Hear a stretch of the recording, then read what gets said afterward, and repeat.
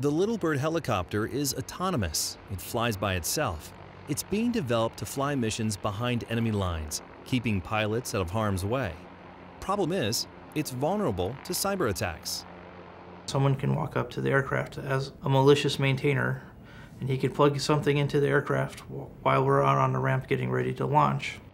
The unmanned Little Bird made an ideal platform for the HACMS project. It runs on a relatively small amount of code, and it's an experimental military vehicle designed to be safe, but not cyber secure. Okay, we're off the holding pattern. Go to Red Mountain. Copy. It's the project's goal to make sure that HACMS mitigates possible cyber attacks. And HACMS software is controlling not just the mission computer, which we actually flew earlier in the program, but it's also controlling we've also implemented most of the flight control computer using these HACMS technologies. Little Bird will fly a sortie to a specified location, take reconnaissance photos, and return. But the red team will infect the helicopter with malware using a mechanic's thumb drive, usually used for diagnostics, to try to kill the mission. I'm Brandon Haynes. I am with the red team acting as the voice of the offense on the HACMS program. The aircraft is sitting on the ramp, the pilot goes through the startup sequence, and then the maintenance person who's already out there will take a USB cable and insert it into the USB port on the aircraft. The virus enters Little Bird through the flight data recorder. Without HACMS, the red team is able to take control. We are able to get into the data logger and have full control of the Little Bird's mission command systems. That means we're able to shut down the camera system or cause the helicopter to fly wherever we'd like.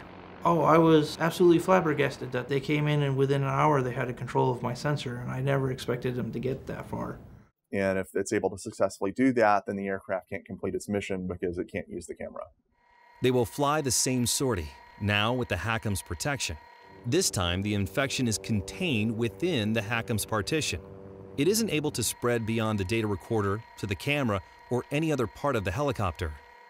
In the HACMS secured Little Bird, the data logger component, which is the only component that uses that USB interface, although we're able to get into the data logger is compartmentalized off from all of the mission command components.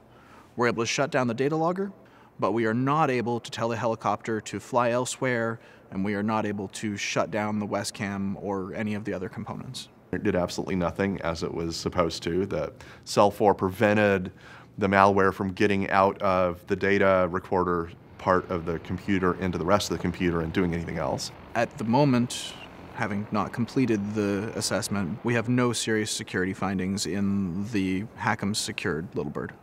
There's always different ways of approaching things and different ways of looking at different things. This stuff really works. If you fully deployed HACMS technologies and took it to its hypothetical conclusion, I may not be able to imagine a way that I could even try to get in.